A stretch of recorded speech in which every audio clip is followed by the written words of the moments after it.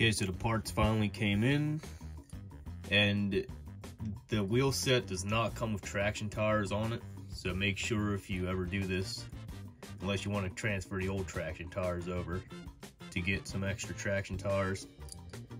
It came in a set 5, so you have some extra. Now I'm going to put the traction tires on without it being mounted on the locomotive, because I think it'll be easier, but you could do it while it's actually in place with the cover on it. I find you slowly go around it, hold the edges. It may take a few tries, but I usually get them on pretty easy this way.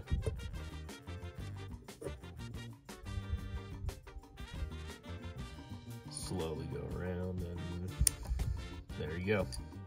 Just gotta go around, make sure it's flat. Sometimes it'll twist up or just not lay flat in there. That focuses. You can see how it's on the edge of it. You gotta push it back down in there.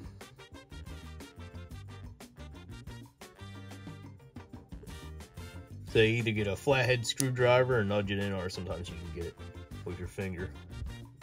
Do the other side.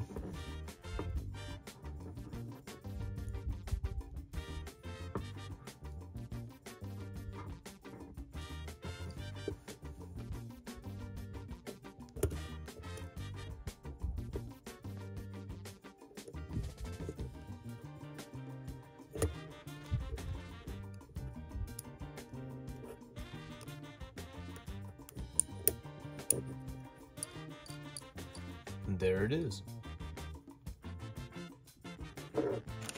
So you got the part number here for the wheel assembly, and then you got the part number for the traction tires for the Mikado. I got these off of onlytrains.com. That's where I get the majority of my G-scale parts from. They sell them in a set of 5, so you'll have some extras. Now I noticed on the newer axle set I got has a little, what I believe this is to be like a magnet, possibly for the speed and the sound, so the sound knows when to chuff when it's going around the track. So when it starts, you hear the chuffing synchronize. This one didn't have it on, the old one, and it may have been taken out when they did the sound system. I'm not entirely sure. The newer Marklin made Mikados from LGB might be set up a little bit different, but I'm just gonna kind of ignore that and just put it in anyway. I'm not sure if these washers were added too, but we'll see what happens. It's a model train, should work. Now when installing a new gear on the wheels with a steam locomotive, it's always to be sure that you line up the side rods correctly when you set the wheel in, because if not, it'll be off rotation and you'll have binding, which you kind of saw in the past video happening. So just take your time, try to line it up the best you can, and when it's upside down in the box, just run it and see what it looks like. So, I think it's coming off. Kind of pain. Okay. These are kind of facing up slightly. Little nub there. Let's see. These brakes are driving me nuts on this thing. Might just cut them out, honestly.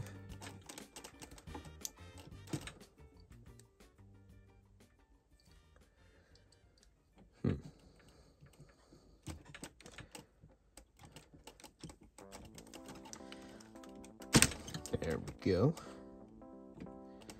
This part you just gotta try to line up the best you can with it and see how it looks.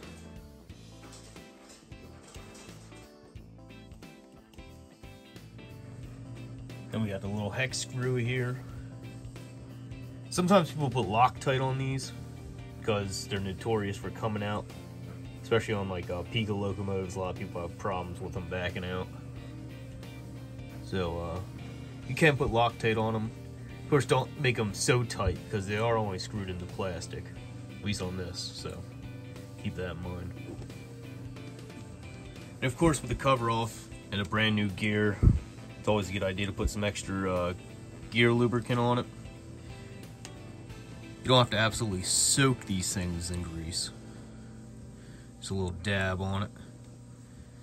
On some of the smaller LGB locomotives, like the Steins that comes in the starter sets, they have short shaft motors in them, which is just a shorter version of this.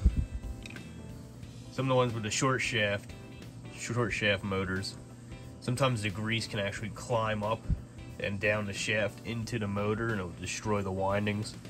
And pretty much will cause the motor to have a mini meltdown. So it'll just ruin the motor completely. So this you don't have to worry too much about it. The motor's all the way back here and up, kind of, almost in the firebox really. But on some of the smaller locomotives, you gotta grease it. Some people load them up with grease, so that'll destroy the motors on them. So it has some grease in it. Of course, this will also be a good time. This doesn't have it because somebody changed it to a battery. But if you're still running off track power, it'll have little carbon brush pickups on the inside of the wheels for pickup power, plus the pickup shoes. Of course, checking all of that to make sure they still come all the way out and make contact with the inside of the wheels. Of course, once you're satisfied everything looks good, think everything's in place, side rods are lined up to the best of your ability. So time to put the cover back on.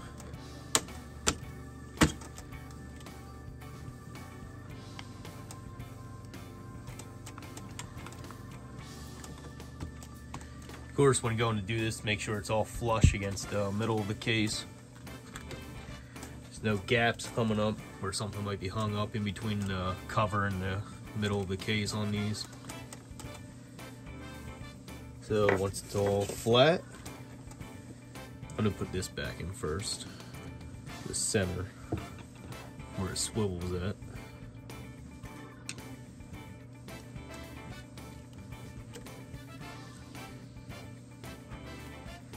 Of course, when tightening these down, you don't have, it's only plastic, so you don't have to go crazy on it. If not, you'll just strip it out. Now, I believe with the motor blocks, you should start in the center and work your way out from them. Make sure they seat correctly. Guess not a huge deal, but I've been told that by a few different people.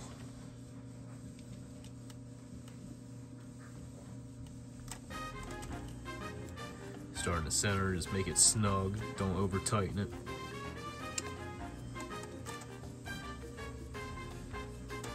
There you go, up here.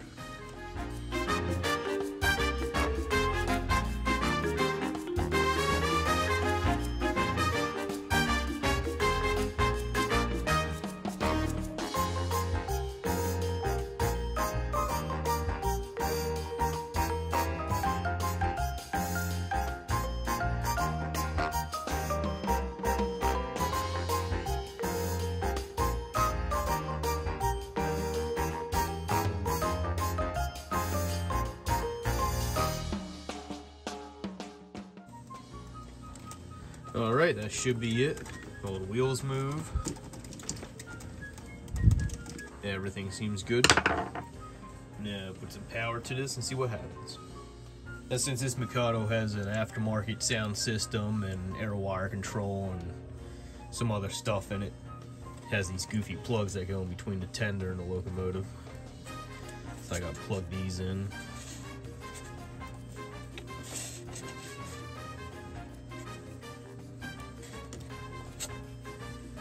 Plugged in. So what I've personally been using for a couple of battery locomotives is just a Milwaukee battery. They sell a few different sizes of these, how big or how thick they are. So I just bought a little adapter here. 2 cables coming out of it. Slide it right on. I'd keep this in a battery car, whether it be a box car or like a coal hopper or something, just to hide it. I have a tender at the, I have a plug at the back of the tender for this. Plug right into. Plug it right into here.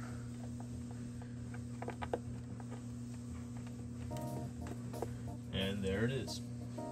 I personally like using these because I have other power tools that run off the same batteries. So I have a bunch of different batteries, and it has a little indicator on it. These can be completely upside down, you don't have to worry about them. And yeah, works good. Holds you charged for a while too, running the trains.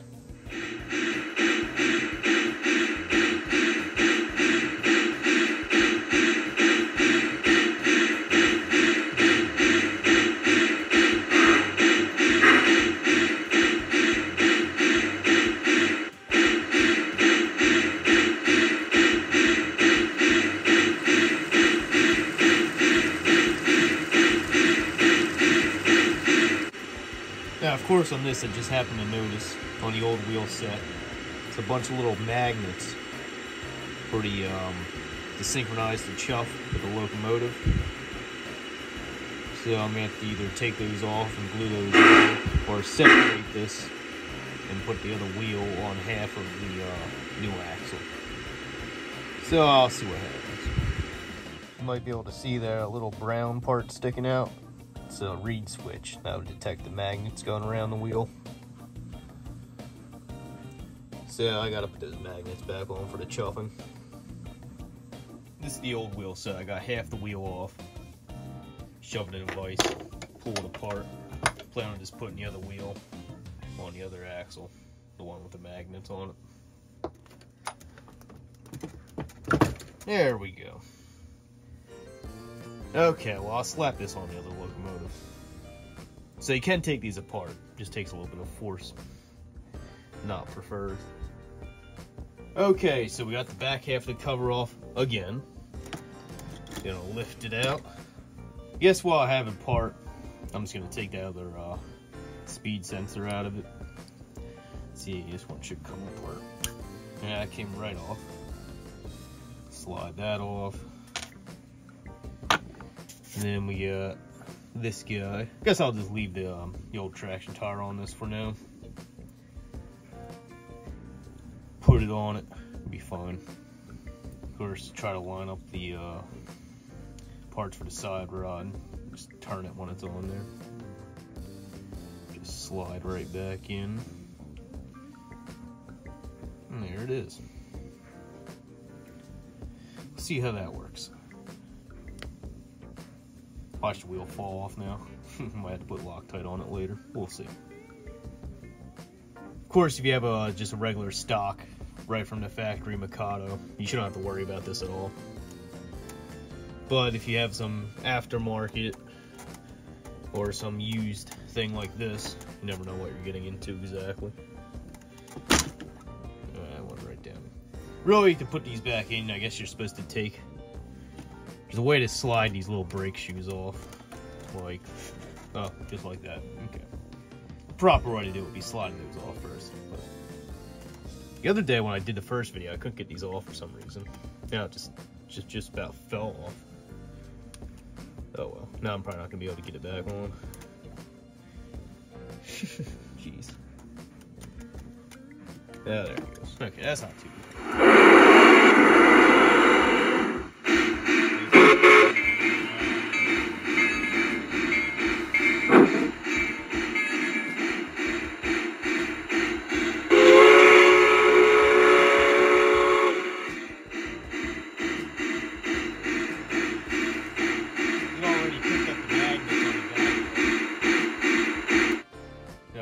They already picked up the magnets on the back of this. That's why the sound went off. Alright, I'll put everything back together, put the screws back in the side rods, and it should be good to go. Alright, so that's all back together again. Start it up and see what happens.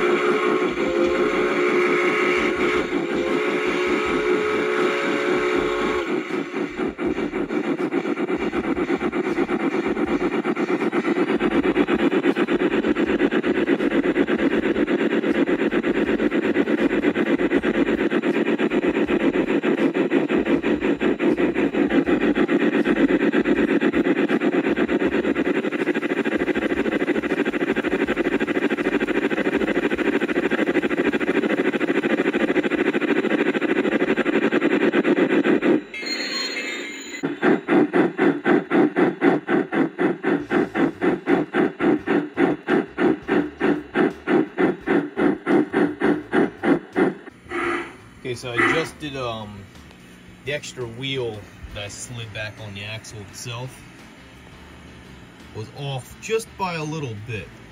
So that was causing the second axle in here to actually jump up and down a little bit, as you saw.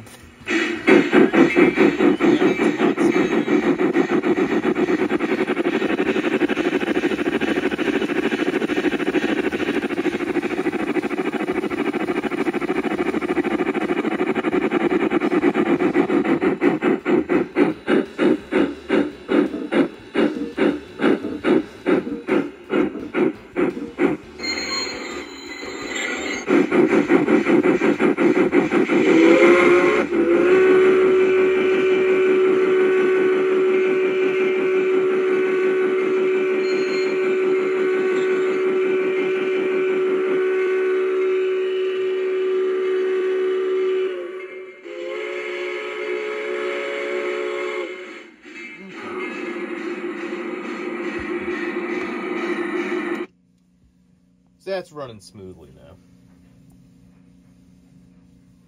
Okay, so I have the factory LGB Mikado, the one you saw sitting in the background. This one's pretty much untouched, I know of. Doesn't have too much runtime on it. This other thing could be wore out completely. That's why it's probably jumping around a little bit. But see how this looks running upside down.